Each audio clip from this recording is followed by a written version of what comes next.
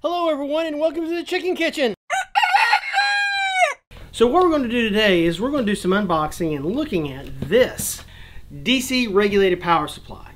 Rated up to 35 amps, it's 12 volt, and go.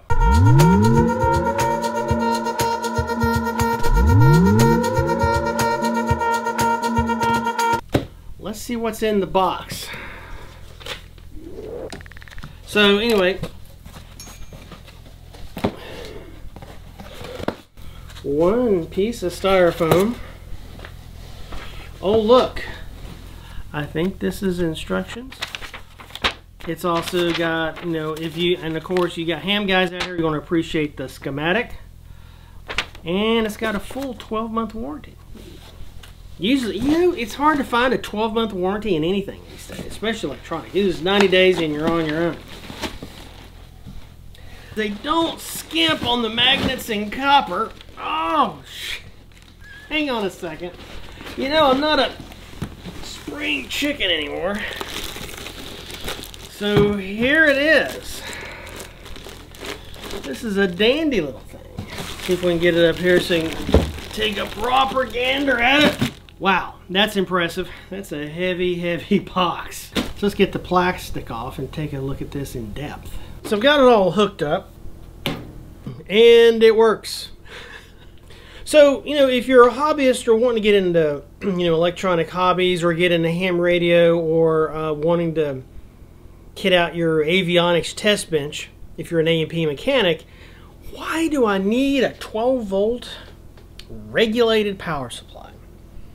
Well, if you're hooking up, well, in aviation specifically, if you're hooking up $1,000 radios and sometimes tens of thousands of dollars of radios to test them, to get them to operate so you can work on them, debug, reprogram or whatever, you're going to need a really solid source of DC current. You just can't, you know, troubleshoot it inside the airplane. You got to extract that out. A lot of times you've got the whole panel out. And so you need a really good 12 volt power supply that's regulated. You don't want any crazy jumps or skips or spikes or anything like that. It's got to be a solid, pure 12 volts out. So this one is regulated, but is adjustable. And I find the adjustable voltage very, very handy. Adjust the knob and deflect the needle to where you need. 10, 13.8. And this peaks out at 13.8.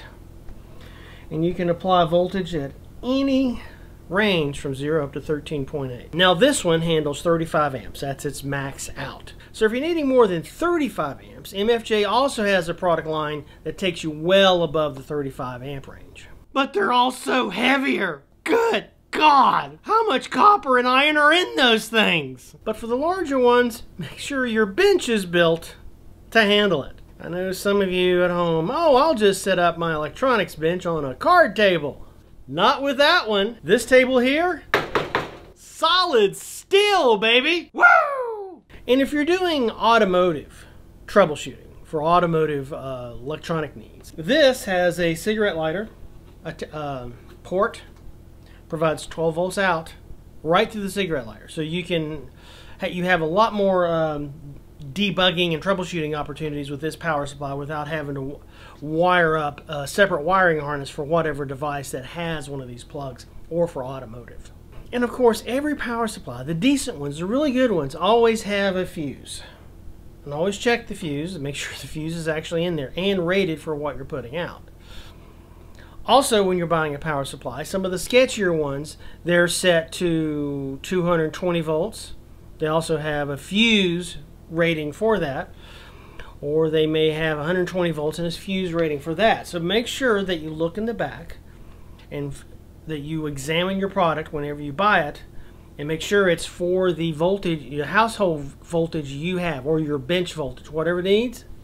Make sure this is set to, and make sure your fuse is also the right size for the AC voltage you have coming out at your bench.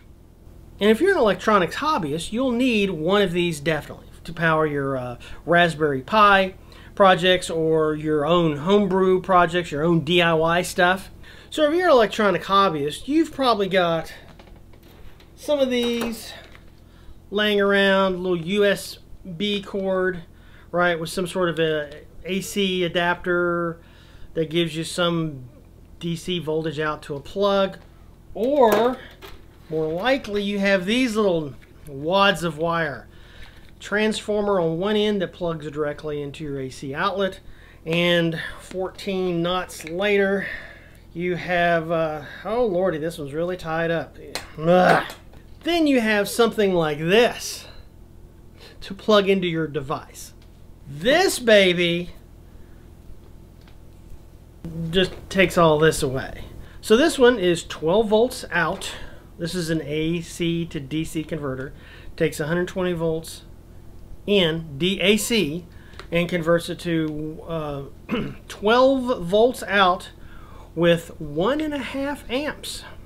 So you would just set this to 12 volts, and this would take place of this on your project. And this will do more than just one thing at a time. You can have 12 volts out with 6 amps. You can have 12 volts out with 35 amp capacity, or you have 2 channels of DC, 1 and 2, of maximum of 6 amps. So you can be doing lots of projects all at once, or a very complicated project that has multiple power needs all through this.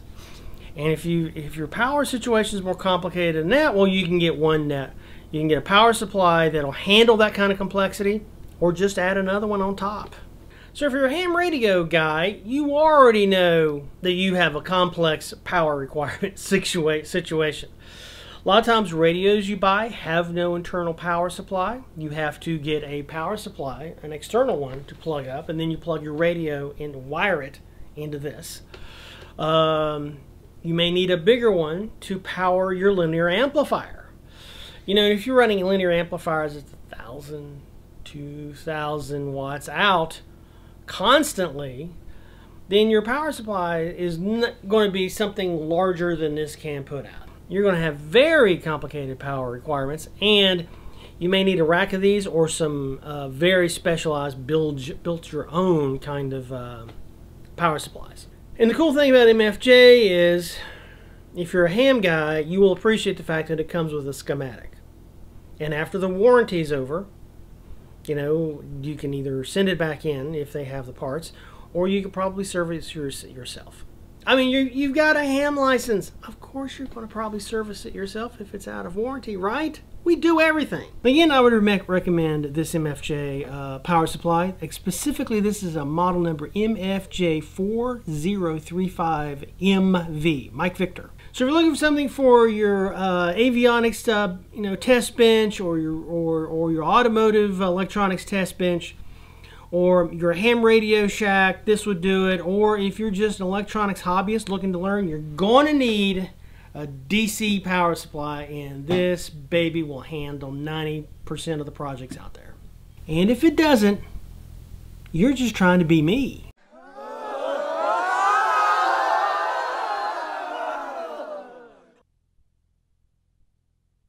So that's it here from the Chicken Kitchen.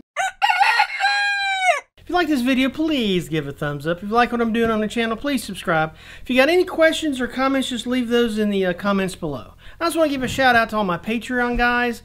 Without you, this channel would just be an impossibility. So thank you from the bottom of my heart. So until next time, the talky man talky badly. If I could just have some chicky nuggies. So until next time, I'll be your fuck me. So until next time, I'll be your lab partner. Take care. Bye-bye.